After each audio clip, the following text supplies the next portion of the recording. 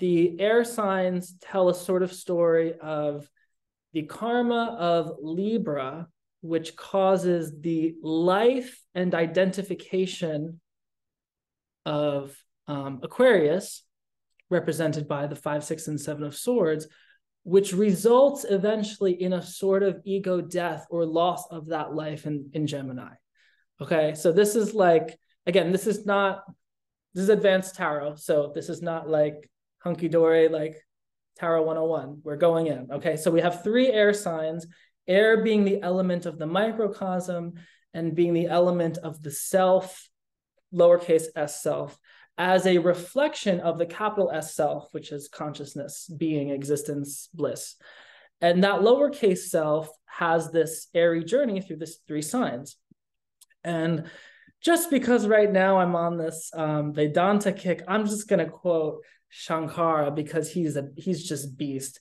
He says, he's an Advaita Vedanta, non-duality, super radical, super awesome. He says that all that Maya, illusion, ignorance of your oneness, ignorance of your absolute oneness causes desire, and desire causes karma, action and reaction, because you take action. If you desire something, if you're under the illusion that you lack something, you go after it. And when you go after it, the action of going after it creates a causal relationship with the world, which is the karma.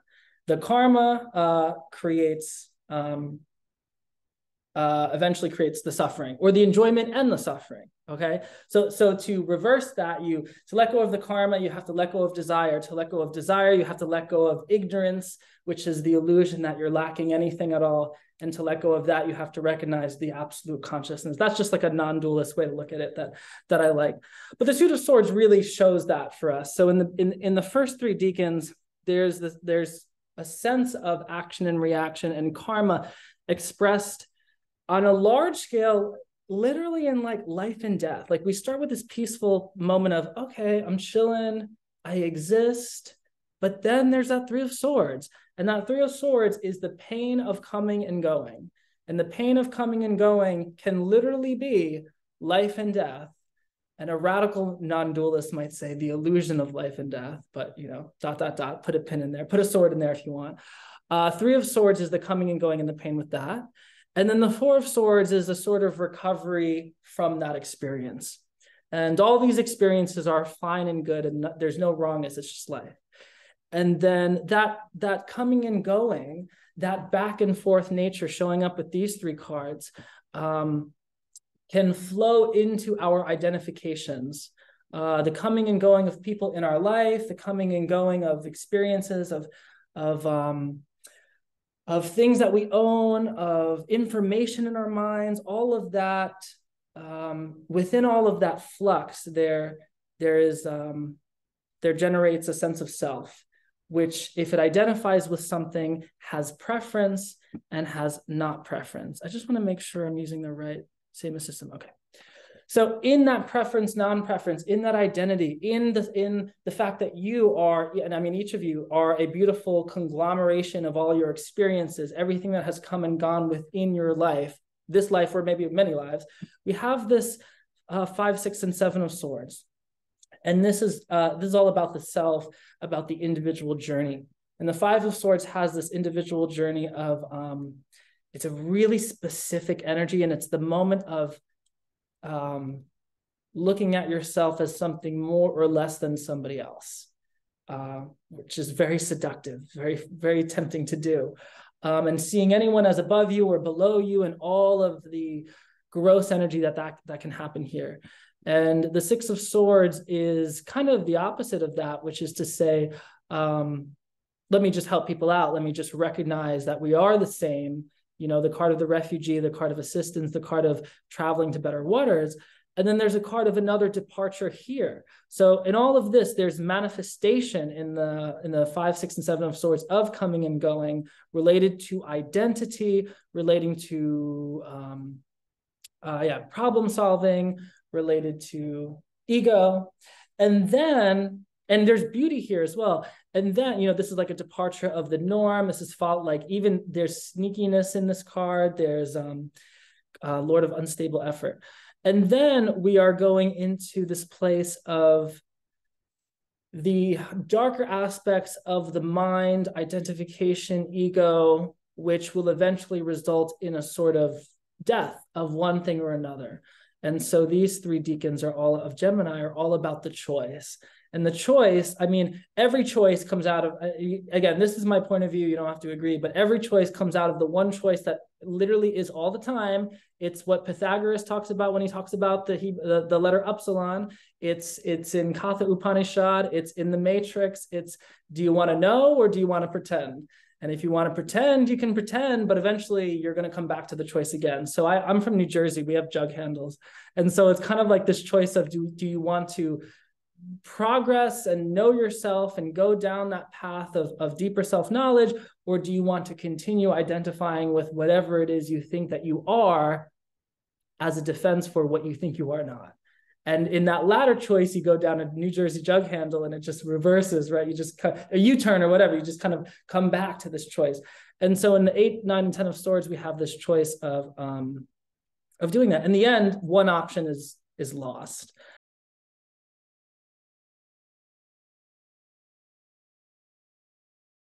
So we have the Empress and the Star here, which you'd think would get along. And then we have the Mars, the Gabora, giving it context. So the way I view this is Mars, Gabora comes in and provides a struggle. And the struggle that we're looking at is one of identification, self versus other, because we're in the sword suit. So sword suit is duality, ego, self versus other. So the Gabora 5 of swords, the Gabora plus swords connection is, to me, almost enough to illustrate this image of somebody winning or losing. Now, we can bring in the Empress and the Star, and what Crowley says about this, for example, is that the Empress and the Star offer weakness in comparison to the Gabora, and that the Mars of Gabora outpowers the passive, chill energies of the Empress and the Star. And one way we can look at this is that the struggle of the Mars concerns this over passivity. And the over passivity here, it's a very specific thing. And if you're, for my professional reader mastermind kids, pay attention here, because this is something you're going to find in your clients.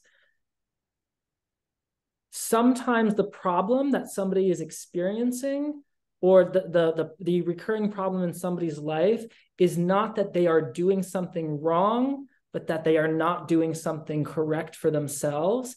And that can be standing up for themselves or taking the bigger path, whatever that is.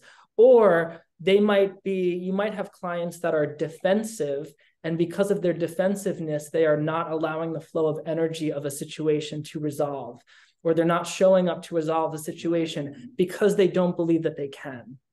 They don't see themselves as big enough to face or to have that conversation or to keep a promise to themselves or whatever. We've all been in those places where we've chosen fear instead of like brave action that we could have chosen, right?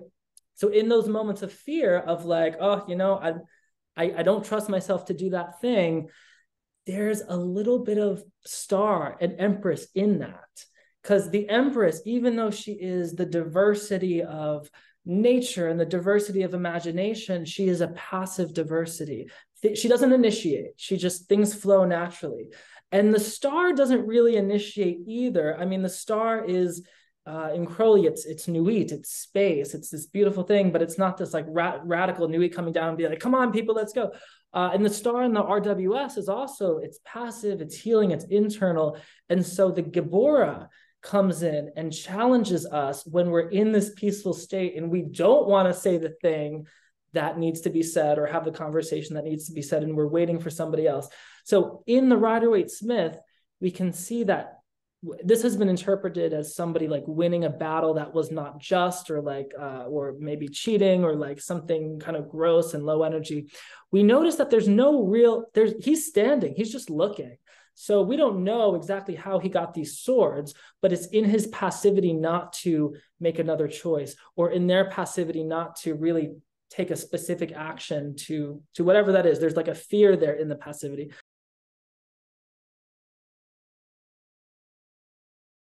So from here, what we can do is we can start with what's the same. And what's the same is the star. And the star, being Aquarius, is a sign of the individual. It's the sign of progress, and it's the sign of uniqueness.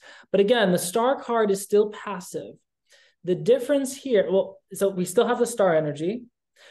Difference is, instead of Gabora, which is our challenges and our struggles and our tensions and our motion and our trials, a la this Five of Swords moment of, oh, there's a lesson to learn here. The Six of Swords is one of compassion and balance and being that bigger person in whatever the situation calls for. So we have that compassion applied to the individual self, which the self in Aquarius is, we can take those together and we can, that can allude to being the bigger person. But then we also have the Magician card, which brings to the star not a passive approach, but an active approach. Mercury being an airy planet and being a fast planet and being a planet of transmission and activity and connectivity, that makes the star say, okay, I have the Mercury through which I can do stuff. And the vision of the star becomes more realistic through Mercury. Through Mercury, the star says, oh, I have a vision, but, Empress is like, oh, you're good. You can chill. We're just going to relax. You don't have to do anything. And the Gebra comes and says, oh, well, okay, then, if you don't want to do anything, be lazy. And then like you face the defeat or whatever. The star here says, the Mercury comes in and says to the star, Magician says, hey, I got some magic for you. I got some tricks for you. Mercury comes in and says, hey, there's a path from where you are to the vision that you're having, and I'm going to show it to you.